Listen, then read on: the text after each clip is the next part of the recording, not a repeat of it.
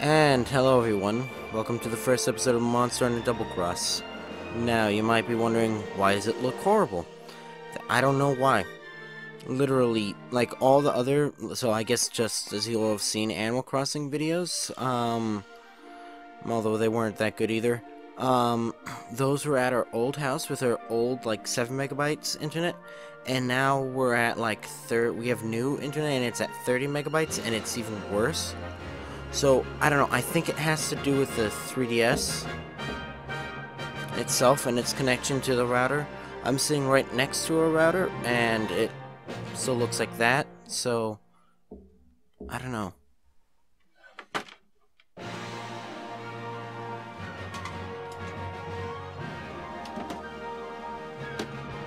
Having the router closer makes it better.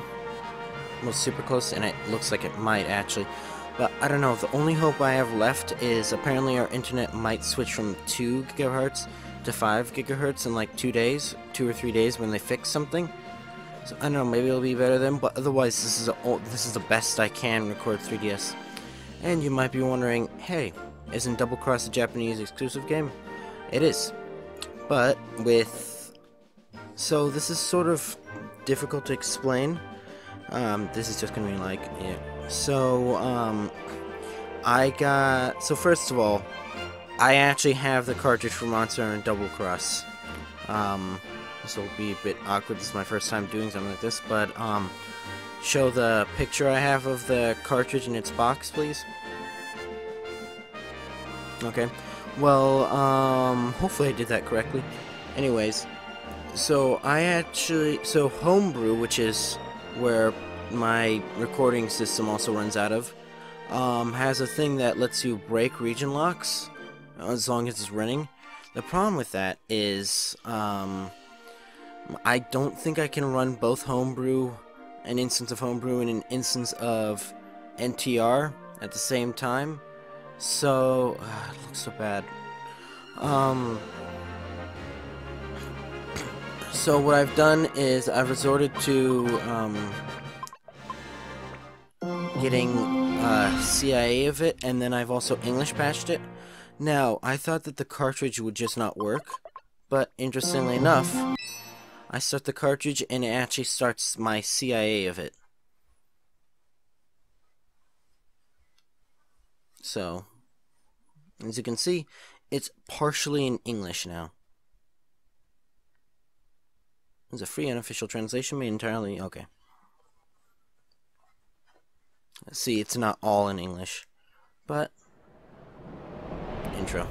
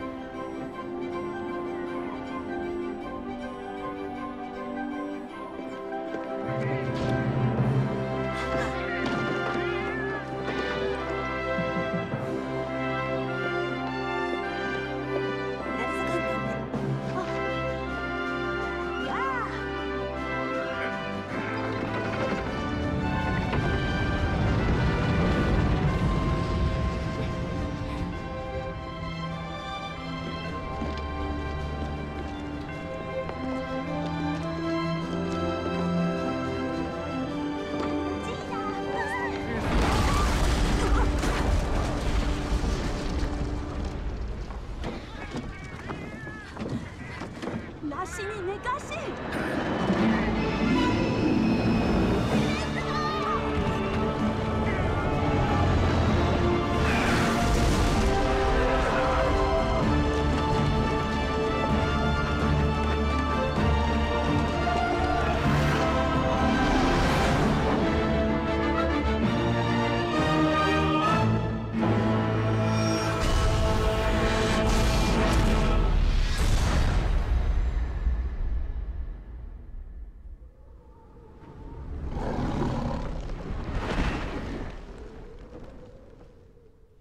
Well. Now the quality dips. Not really, actually. Anyways, so I have been playing this a little bit. I did make a personal account that I'm gonna do by myself. I've already put 22 hours into this. But we're of course gonna do a new game.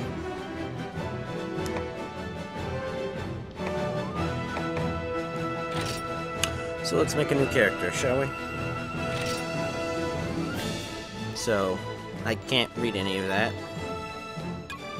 So originally I was gonna name him like Nobody or something like that in Japanese. So I'm not sure how the... so let me explain how I'm gonna do this. So this is gonna be in the grind or whatever, so you're gonna be seeing this immediately-ish after it's recording, like maybe a week or so after. A week to a week and a half. After this is being recorded, you'll be seeing this. I'm thinking of doing like sort of a quasi like how I do Monster Hunter 3 Ultimate, how it's like the main story and then it's the multiplayer missions and then it's collecting all the gear. I'm not sure if I'm going to be able to collect all the gear, but what I'm gonna do is, because I don't know, I haven't seen anything saying like, hey, you can actually carry all the gear, all the like weapons and stuff, and all the G rank armor like you can. I know you can in 3 Ultimate, but that's about it. So I don't know. So what I'm going to be doing is every session I will switch how I'm doing it. So for this first session, I'm just going to be doing the story quests, and then I'm going to be doing multiplayer quests. I don't know how it's going to work multiplayer. I've never played this multiplayer. But, as in because we'll probably, of course, connect with a lot of Japanese people. And maybe, if I even can. If not, well, I know for a fact that there's this guy online who has done at least a final multiplayer mission by himself. So hopefully I can do that, but we'll see. And I mean, I'm gonna do it eventually, even if it takes 20 episodes to finally beat that bug. And then I'll be doing a session of grinding, so collecting all the items and upgrading it. Now, I've never actually played Generations. I do plan on eventually playing Generations on this channel. And if they do release, like, I don't know, Generation G, I don't know, maybe. So basically, Double Cross in English, I will be playing that as an official Let's Play as well. Hopefully by then, the internet will situate itself. I don't know, it's doing better than I expected. Anyways.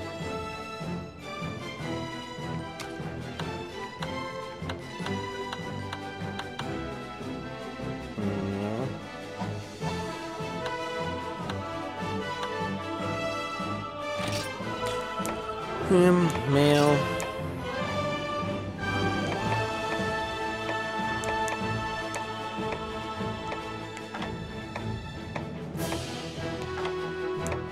I know, I've been thinking because this will determine whether I do like, well, because I might do Monster Hunter Online and the Frontier games, and apparently also Call of Duty Online I've been told to do,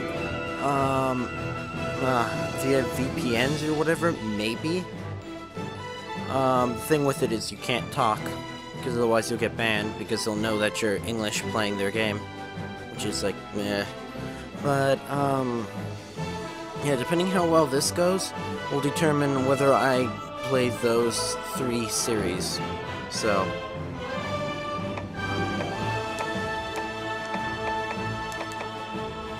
I'm thinking whenever we do like a Japanese game like this, that I'll just make my guy, like, when I say Japanese game, I mean, like, a game that's in Japanese or something like that, or Chinese in online's case, I will make him look old. I don't know why, but I don't know. I guess, is it flight time? It's not flight time. Jet lag. We'll give him a little feather across his face.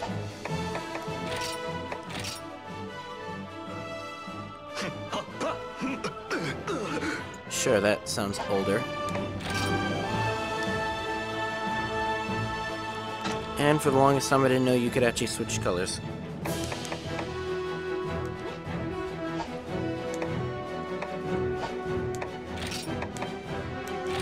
Put him in a full body uniform. And I think that's that.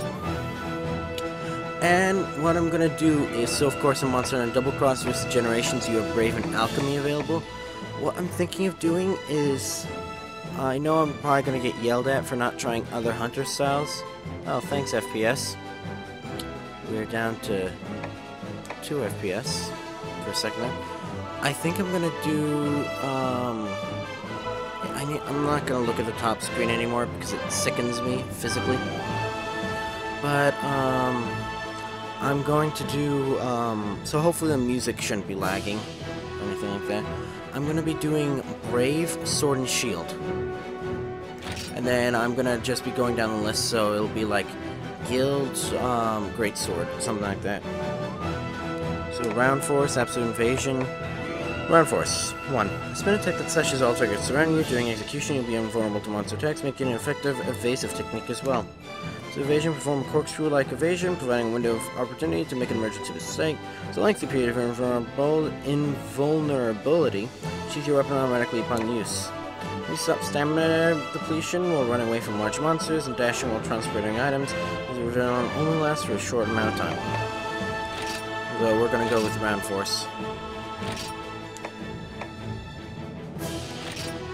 So I am going, yeah. Okay. It's lagging a bit. We're just like actually creating him.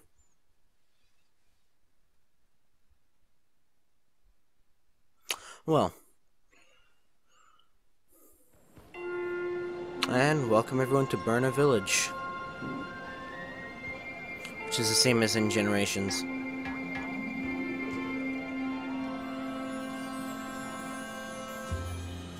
We've got yet another cat cook.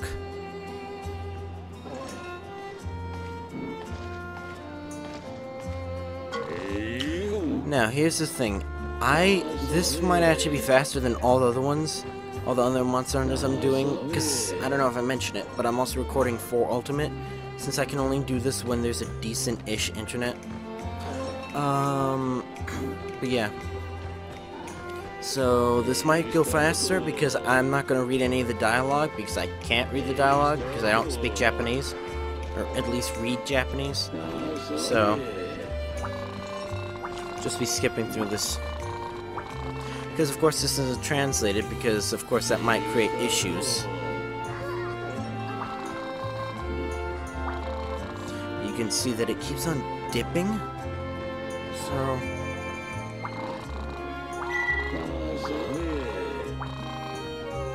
I don't know. It's sitting right next to the router. Just basically touching it. And I just hope I'm correct, because I don't know for sure, but I heard a wireless guy mention that we were like 40 megabytes 2, and he was saying like, oh, after some guy does some cable work in like 3 days, then it'll be 40 megabytes 5, so I can only hope. He's probably telling us to do stuff. But you, Chief Researcher.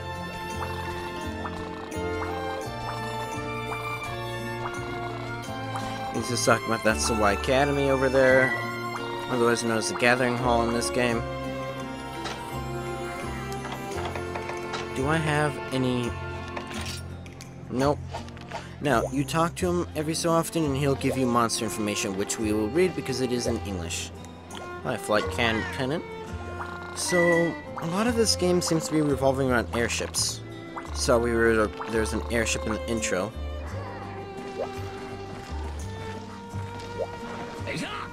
Manville Smithy. I'll be talking to you a lot, I bet you.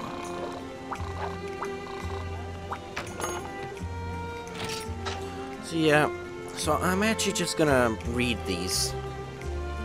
And that's a different thing I'm gonna do. After we kill a monster, I'm gonna read all of the descriptions and stuff. So I will actually be going back. Mine 3 Ultimate is actually a long way away from me recording more because I've recorded a bunch of it. So, you know. Zyphreium Blade, though, made using a fossil from the Y Academy, the default great sword for burner hunters, and different to the other 3DS one. I don't know about 3 Ultimate on 3DS, but you can actually both see the weapon and read its description. Iron Sword, a great sword that's seen extended use for ages, good for beginners too. That's a normal default.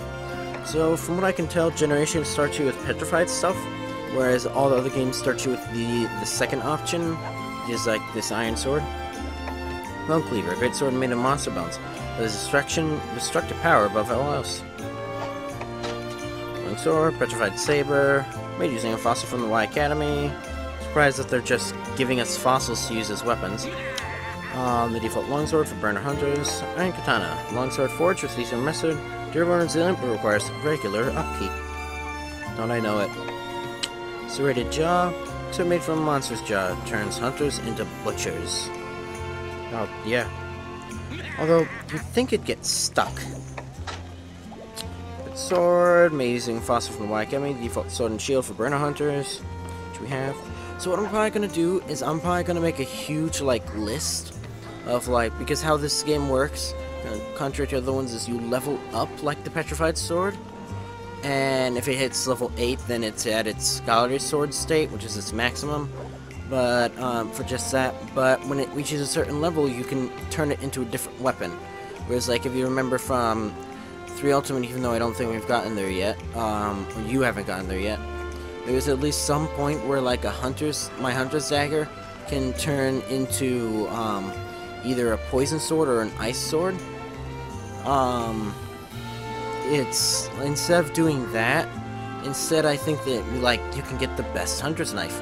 But along the way, you can turn it into that ice dagger, or you can turn it into that poison dagger. I don't know if you can turn into those 2 specific weapons, but it's a simple yet functional sword and shield beloved by hunters for ages.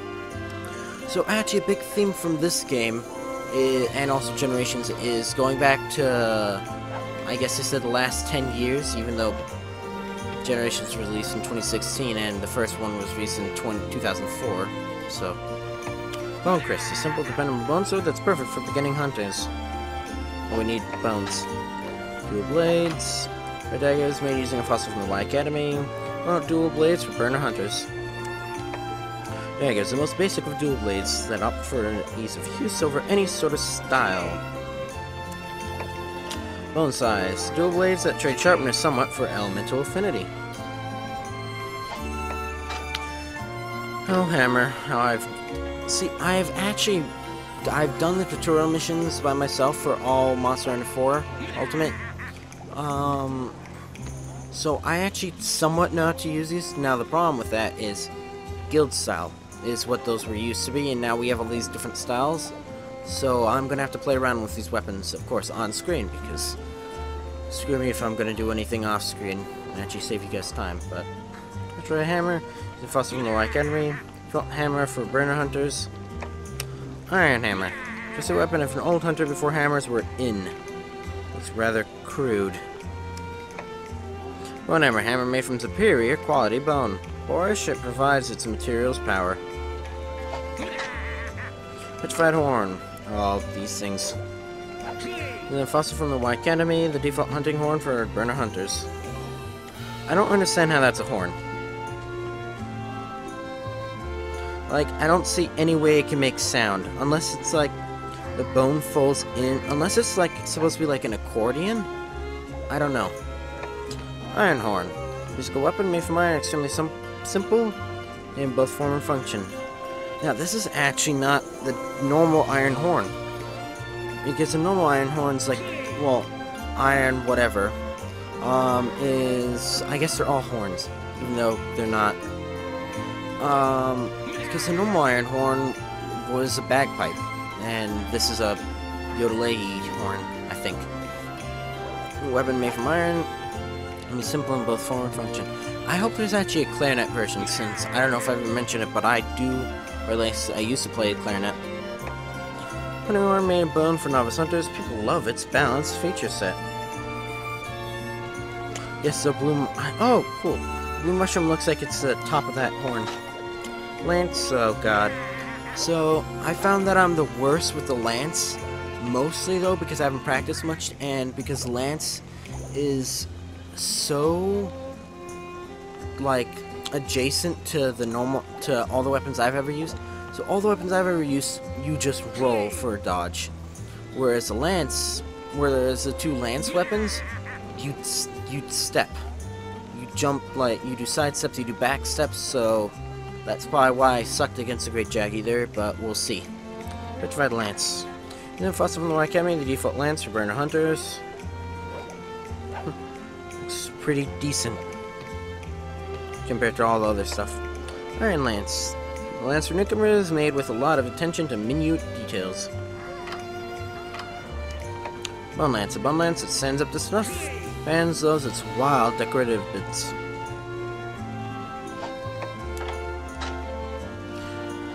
Purified Gun Lance. I'm using Fossil from the White Cannery, the default gun lance for burner hunters. That looks sort of cool in a sort of like it doesn't look good sort of way. Because it's like a gun barrel with like rock tied to it, wrapped around it more so.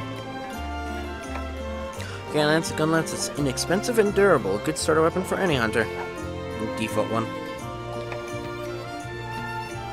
And Bone Gun Lance, an introductory gun lance for beginner hunter. Its light design is perfect for sparring. I should just like spin this around while I read it.